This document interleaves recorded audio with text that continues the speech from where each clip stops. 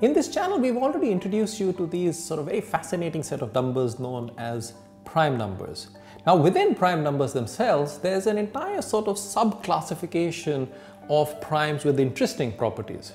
So in this video, we are going to highlight one such set of primes known as twin primes. Now, the definition of twin primes is as follows.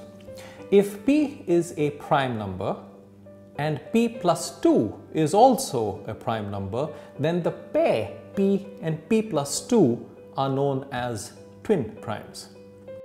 Let's look at some examples of twin primes.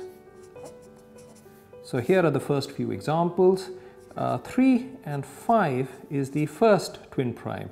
3 is a prime, 3 plus 2, 5, 5 is a prime, so that's a twin prime. The other twin primes are 5 and 7.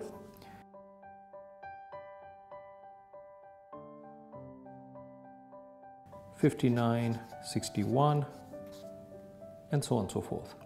So let's look at some properties of these twin primes. Let's look at the number that falls in the middle. So the number that falls in the middle is 4. The number in the middle of these two twin primes is 6. The number in the middle of these two is 12, 18, 30, 42, 60. So these are the numbers that are in the middle of the twin primes. Now, is there a pattern that we can actually spot here? If we consider all of these numbers except the first one, so we don't consider the first twin prime, we don't consider that, but we consider all the other numbers here, we find that all these numbers are actually multiples of 6. That's interesting, isn't it? So all of these numbers here are multiples of 6. So if these numbers here are multiples of 6, the structure of the twin primes is 6n minus 1, comma 6n plus 1 for n, a natural number. That's sort of easy to see. So if the middle number is a multiple of 6, then the structure of the twin primes is 6n minus 1, comma 6n plus 1. So the question that we have for you is the following.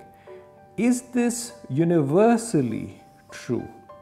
Right? Is this universally true for all twin primes, or is it the case that it's only true for the first couple of twin primes apart from the very first twin prime? So that's the question we are going to ask you.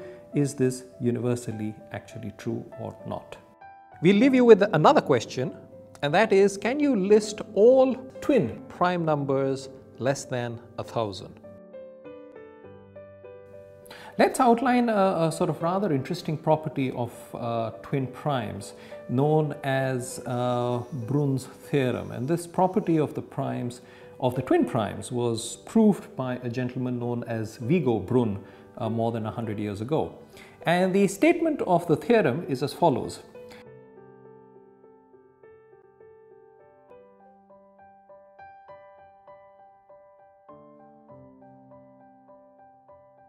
So the statement of the theorem is that the sum of the reciprocals of the twin primes converges to a finite value, right?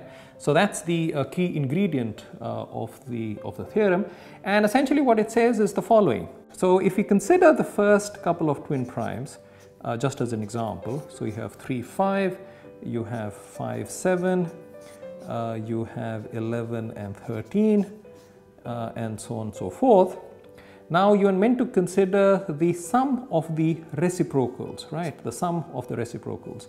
So if you consider 1 upon 3 plus 1 upon 5 plus 1 upon 5 plus 1 upon 7 plus 1 upon 11 plus 1 upon 13 and so on and so forth, then this converges to a finite value, and the finite value is now known as Bruns constant. It's actually named after the gentleman himself, and it's known as Bruns constant.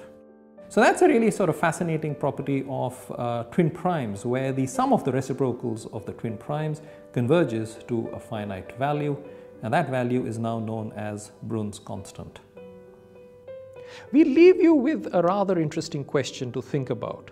Do there exist infinitely many twin primes?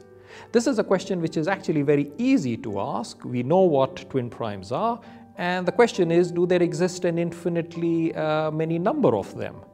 And while it is an easy question to ask, it's actually a very, very difficult question to answer. And this has led to something known as the twin prime conjecture, which is, can you prove that there exist an infinitely many number of twin primes?